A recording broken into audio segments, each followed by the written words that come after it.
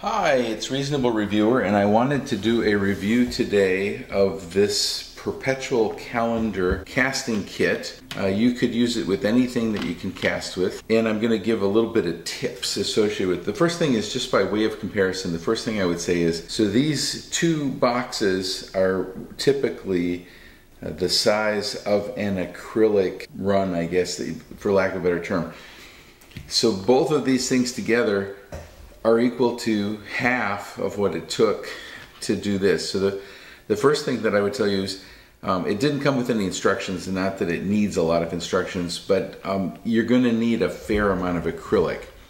The second thing I would say is you need to do it in smaller batches. The reason that this is a one batch set is that if you do more than kind of the equivalent of this, which is about probably 6 ounces, what will happen is you'll get all kinds of bad things will happen with acrylic. It'll harden too quick, it'll superheat and that kind of thing.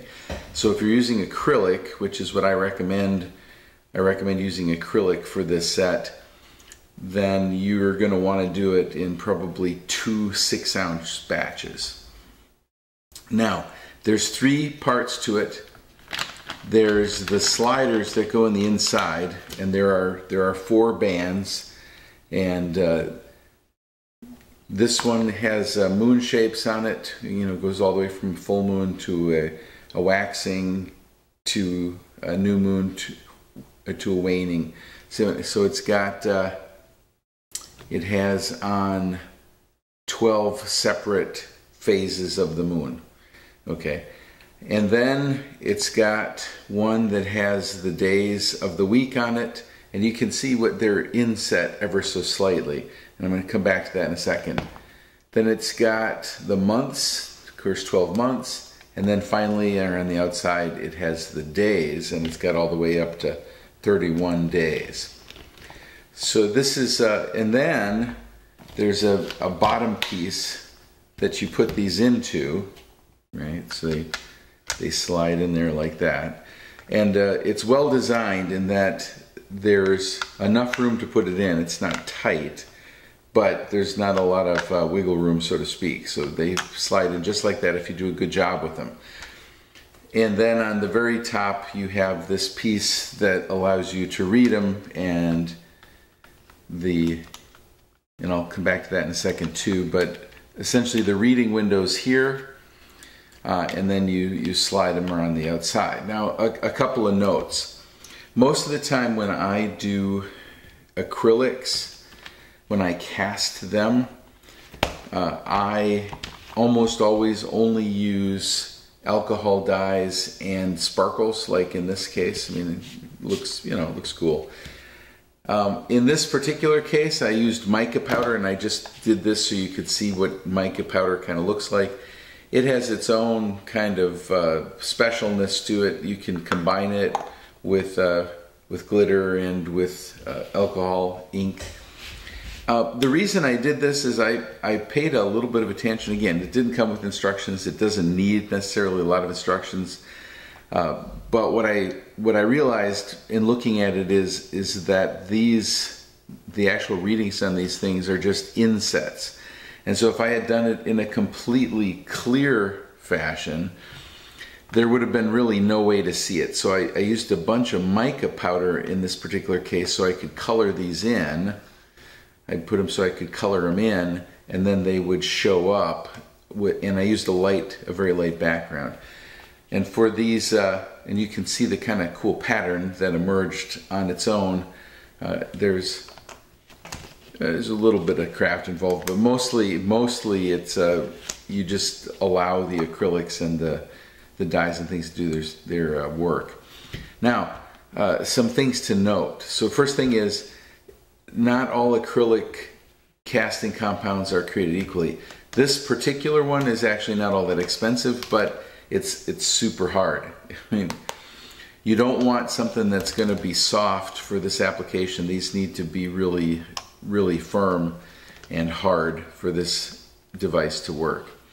The second thing is that this particular compound's very good in that I haven't got any sticky spots or things that are half cured This particular casting compound is absolutely rock solid, and it's relatively inexpensive, so I don't want to turn this into an advertisement for that, so I'm not mentioning the brand. But just realize that you've got to use decent casting compound to make something like this. So again, the volume. This is 12 ounces. You're not going to want to do it at 12 ounces all at once of acrylic to do this whole thing. You'll want to do it in 2 batches of 6. And then obviously I took each one of the batches of 6 and I divided it and added the compound, in this particular case the mica and or the alcohol coloring or dyes, and then the glitter. The other thing to note, and this wasn't clear until after I cast it actually, and I don't know if you can see or not. I might try to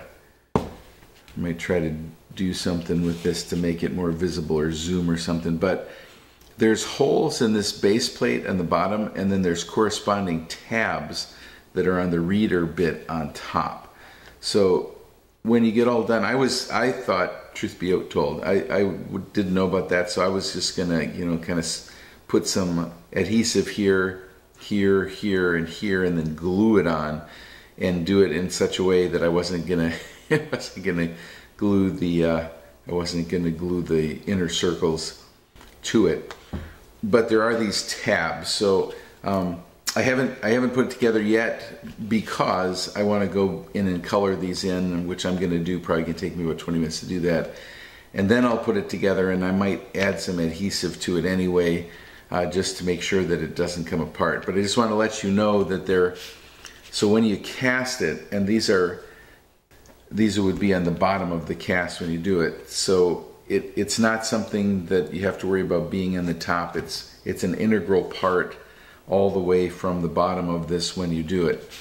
All in all, I give it 5 stars. Hopefully this video is helpful for you to learn some of the things that I've kind of figured out by looking at the design, etc. But experience is the best teacher. This is the first time I've used this cast, and it turned out great, as you can see. That's not always the case. Every casting is a little bit different. I think the key is using a really nice acrylic, and then again understanding that there's these insets and you're going to need to color them in for people to be able to see them and realize this has got to be some type of a relatively opaque and light material for that to work. So 5 stars, really fun product. I'm going to make a lot of these. I'm positive that this is going to become one of my go-to gifts for the coming year. So thank you for watching, and look for more reviews.